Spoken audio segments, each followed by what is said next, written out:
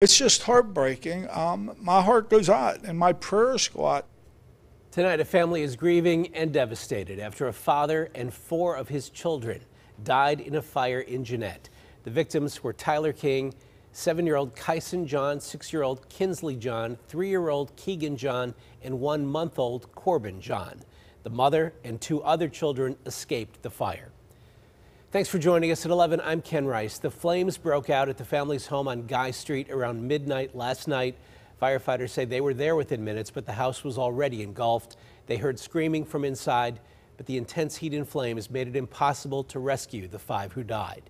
They say the deaths of young children are the worst cases they encounter. People don't understand with these first responders. It's not an 8-hour day job. They go home, they bring it with you. They can't turn it off.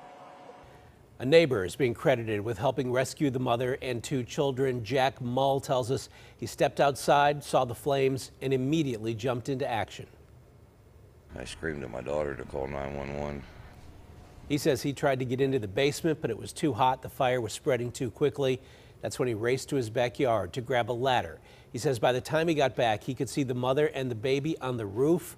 Along with firefighters, he helped get them to safety. He says he doesn't regret putting his own life at risk. I knew the kids were there. So if you can get a kid out, you don't get her out. I mean, who wouldn't? The mother and her surviving children are still in the hospital tonight. Jennifer Barrasso joins us live from Jeannette now with an update on how the survivors are doing and how the community is coming together to help them. Jen. Ken, well, I'm told the mother is in stable condition. Her 2 sons, 10-year-old son Caden and 1-year-old son Cash, are in the ICU in critical condition. Now, the investigation into what happened here is ongoing. The fire chief earlier today saying that he's not sure if smoke detectors were working. Meantime, the community here is just heartbroken. They're shaken, and it's just a solemn mood here. Everybody's hurting.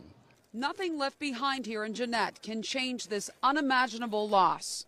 It just makes you realize that life can change in an instant. And it just really puts everything into perspective, I think. But I'm just heartbroken for the whole family and for the community. A deadly fire overnight killed a father and 4 of his children.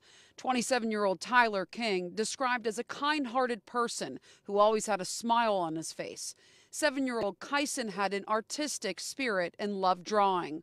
6-year-old Kinsley was a spunky spirit and spitting image of her mother, who loved being a cheerleader.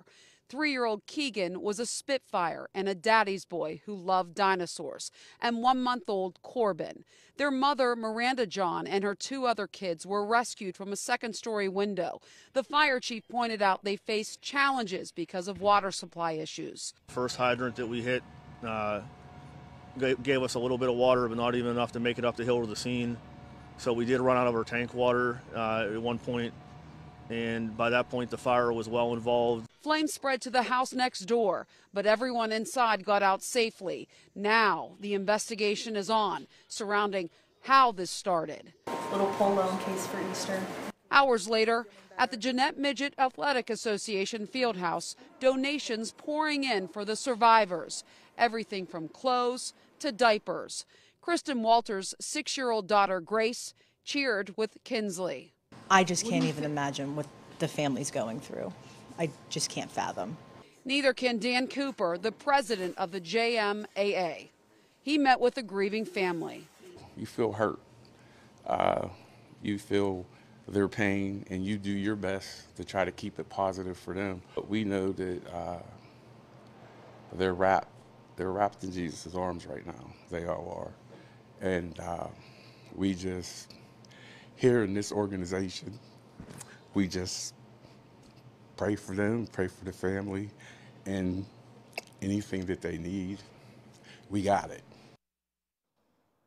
Back here live, the growing memorial on the steps here. Now, earlier I talked to a family member of Tyler King, the father who died. She told me that King has a twin brother, and they were inseparable. They were loud, hilarious, and pleasantly obnoxious together. She told me Tyler, she said, created this huge, beautiful family, and he was a devoted dad. The family is now permanently shattered, she told me. Now, the JMAA Midgets Fieldhouse taking more donations on Friday, I'm told. If you want to help this family out, you can go to our website, KDKA.com, for more information. Reporting live in Jeannette, Jennifer Barrasso, KDKA-TV News.